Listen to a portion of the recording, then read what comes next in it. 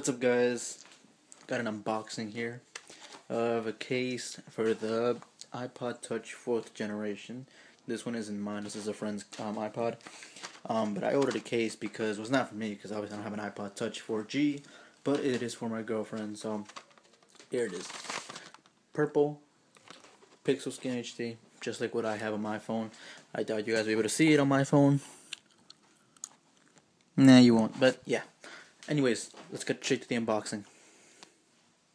So as you can see, this is basically the packaging right here. It's just a piece of cardboard with a thick layer of plastic inside where the case sits in here.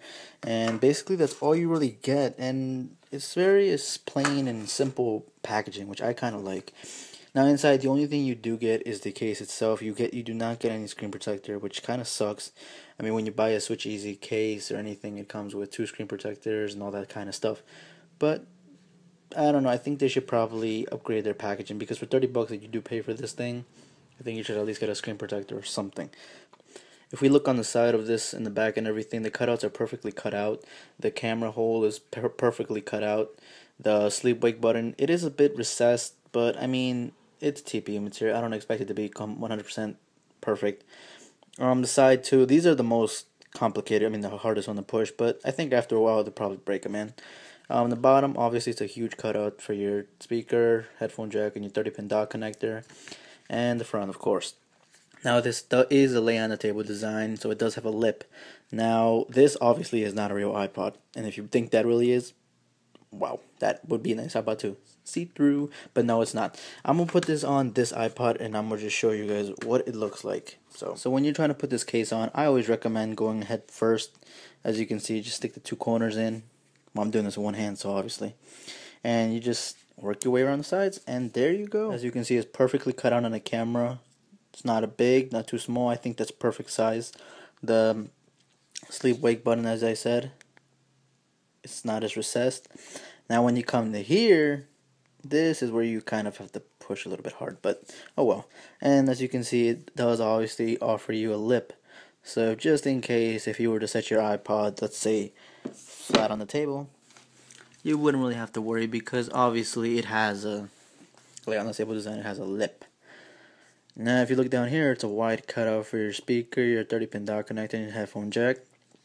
And that's pretty much it, guys. Honestly, I do like this case, but I think it would probably look much better on a black iPod Touch. Personally, I don't find a lot of cases to look that good on white iPod Touches, and that's the reason why I did not get a white iPhone. I kind of like the black and everything, and they just look much better to me. That's my own personal opinion. Leave your opinions down below in the comments down below. Tell me what you guys think. If you guys like this, if not, well, then tell me what you do like.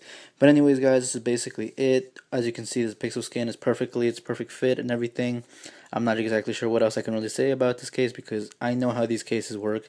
I love them. I've had them for a long time, and I have a bunch of them sitting around here in different colors. But I am thinking about getting a new one for my phone, but then again, I just got the purple one that I have on my phone right now.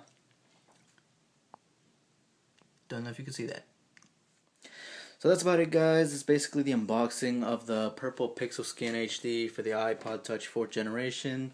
If you guys like this video, please thumbs up and leave your comments down below if anything. Like I said, I asked you a few questions already. And also subscribe if you want to keep updated, because I will be putting up more videos throughout this year. As I said, I'm going to start working more on YouTube.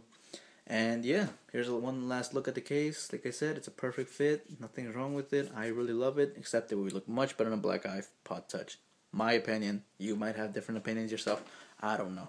But anyways, guys, like I said, this is basically it. Hope you guys enjoyed this video. And like I said, thumbs up, comment down below, and subscribe. Thanks for watching, and I'll catch you guys later. See ya!